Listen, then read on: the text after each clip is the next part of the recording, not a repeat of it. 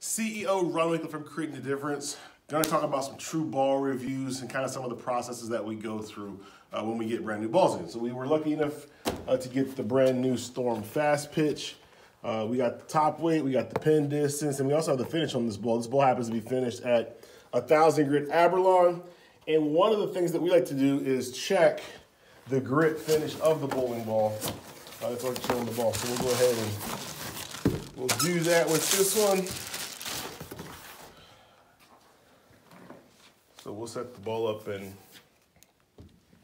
we'll give it 3 different scans and kind of see how it turns out. So we'll start with the first scan.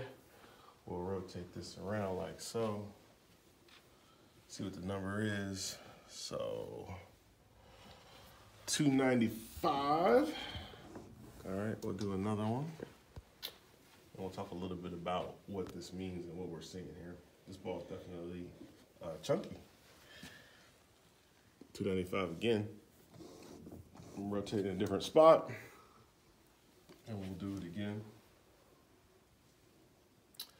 And let's talk a little bit about what we got here. So 336. So we're gonna kind of focus on the data right here actually and talk a little bit about that for a second. So what you're seeing here is actually various grit points along the way. So you can see that we're actually checking various spots along the way.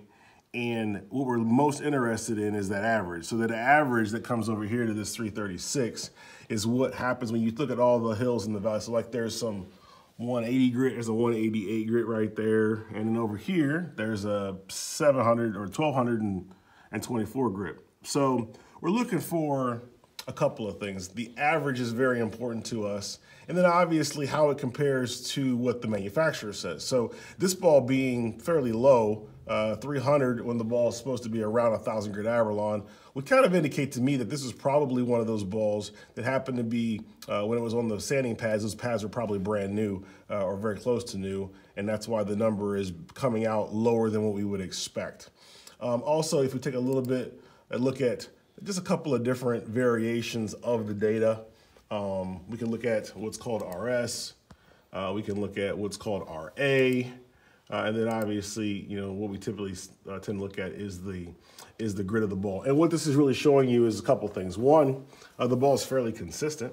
And you can kind of tell that because on average, it's not got a whole lot of ups and downs. They're mostly fairly low. And that's kind of what the standard deviation number will kind of give you an indication of, one. And then two, the other thing is that, you know, this ball is aggressive. So if you were thinking that you were going to put this ball back to the surface using a 1,000 grit Abralon pad and you weren't using that same process that the manufacturer is using, you're probably not going to be able to get that ball back to this 330 average that we're seeing here. It was like right around 300. So I think it's real important to note that, you know, if you get a bowling ball that you spend some time and adjust the surface of that bowling ball so that you can get something that's repeatable for you and for your game. That way, if you like the bowling ball's performance, you can get it right back. And if you don't like the performance, you can adjust it. You could, in this case, you want to adjust it up. You'd want to go with the higher grit numbers because the higher grit numbers would be more length and then potentially more back end. Not so much more back end on a urethane ball, but more back end if it was a reactive ball. And, you know, when the numbers are this low to begin with, really the only way you can go is up. This being what they like to call their urethane formulation, they tend to do more aggressive grits on those balls because they want them to hook a little bit earlier because they're not big hooking balls. And they tend to work better on patterns that are sport patterns, that are flatter, and or that are shorter. Well, anyway, now you got some more information about the scanning process that we do, one of the scanning processes that we do with the True Ball Review System. And as always, if you have more questions or need more information, make sure you check us out at ctdbowling.com. Ronald Hicklin, CEO from Creating the Difference. Have a great day.